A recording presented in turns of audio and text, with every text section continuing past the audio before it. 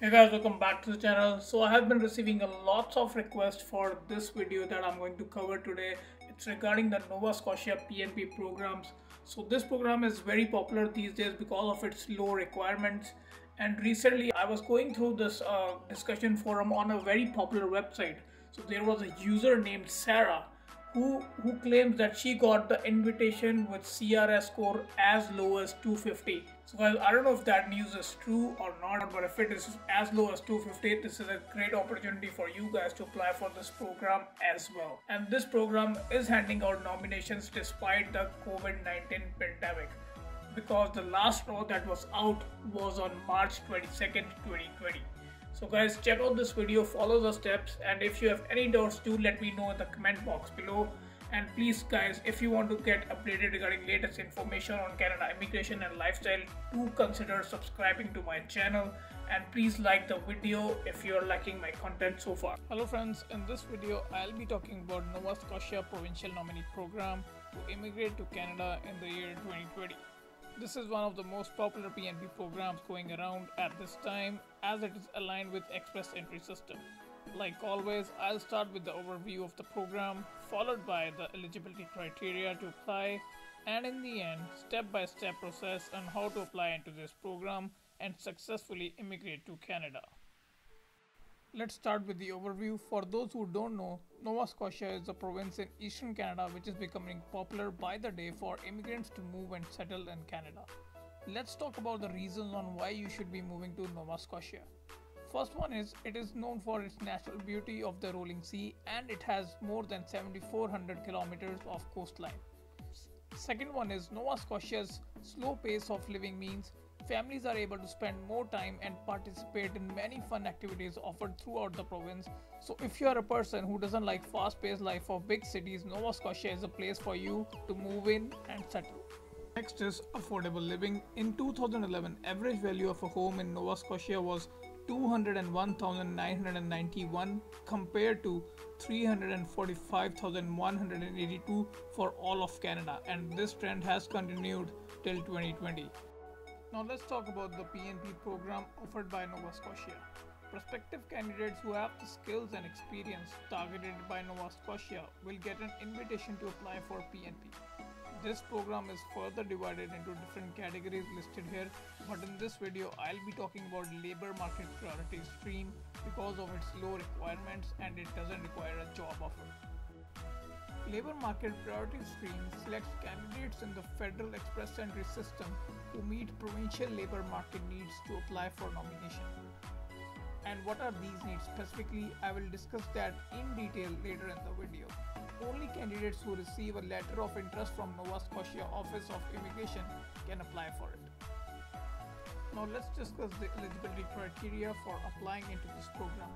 First and foremost requirement is that you should have a legal status in the country of residence. That means you should have a valid passport of the country you're living in.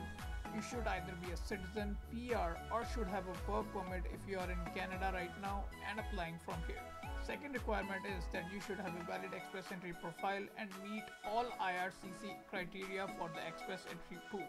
For checking the criteria, you can go to canada.gc.ca, and depending on the category you are applying for, you can check the requirements as below. Let's say you want to check it for Federal Skilled Worker Program. In this category, your application will be assessed based on your age, education, work experience, language skills, etc. Similarly, you can check for other categories as well. Next comes the minimum work experience requirements of the express entry system. As you can see here, for Canadian experience class, you need 1 year of work experience in Canada in the last 3 years. And for the Federal Skilled Worker Program, you need 1 year of continuous work experience in the last 10 years. Next requirement is you should show sufficient funds in order to successfully establish yourself and your family in Nova Scotia and to pay your immigration costs and travel expenses. This again will depend on express entry category you are applying under. For Federal Skilled Worker Program and Federal Skilled Trades Program, you will need to show 12,960 for one family member, 16,135 for two family members, and so on and so forth. You will not need proof of funds if you are applying under Canadian Experience Class category, or if you have a valid job offer from Canada and you are applying under any of the three programs. Next requirement is an important one, that is you should receive a letter of interest from the Nova Scotia province within the Express Entry system. So for this, when you're creating your Express Entry profile, you will come across this page, which is provinces and territories of interest you would consider living in. In this, all you have to do is check the box next to Nova Scotia and the one next to all provinces and territories. This is important, otherwise you will not get the letter of interest from Nova Scotia. Next requirement on the list is draw specific requirements. Let me explain what this is. Now, on top of the requirements that I have mentioned to you guys a while ago, you also must satisfy the draw specific requirements.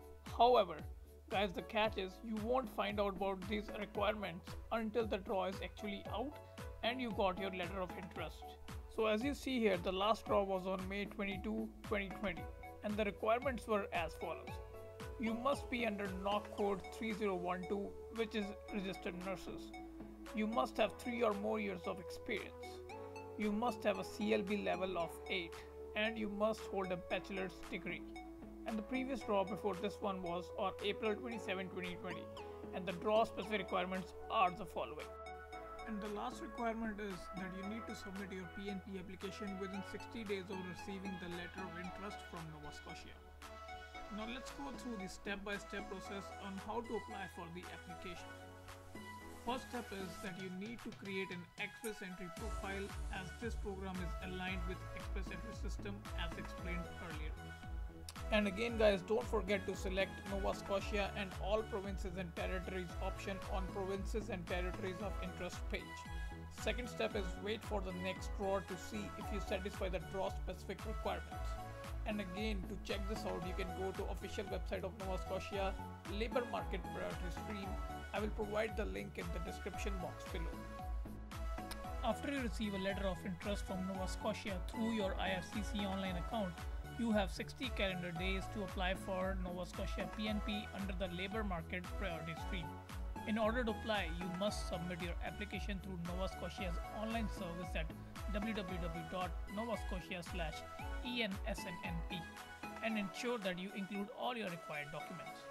So you just need to go on this link to apply for your application, which is given in the description box below, and follow the step-by-step process to create an account and fill out application and so on and so forth. Average time to complete an online application is around 60 minutes. Next step is once you get the nomination from Nova Scotia, you will have 30 days to accept it in the IRCC Express Entry system. After that, you will get 600 additional CRS points and you will get an invitation to apply in the next Express Entry draw. And finally, apply for the permanent residence within 60 days of getting the ITA for IRCC. So for that, you can go on this link to apply for permanent residence under Express Entry once you have received an invitation to apply. Sign into your account and follow the steps. So guys, that's all for today's video. I hope you understood all the requirements and steps to apply for this program. If you have doubts in any of these steps, do let me know in the comment box below. And guys, please do subscribe to my channel for future videos like these. And if you like the video, please hit the like button. Don't forget to hit the like button. And until we meet next time, bye bye.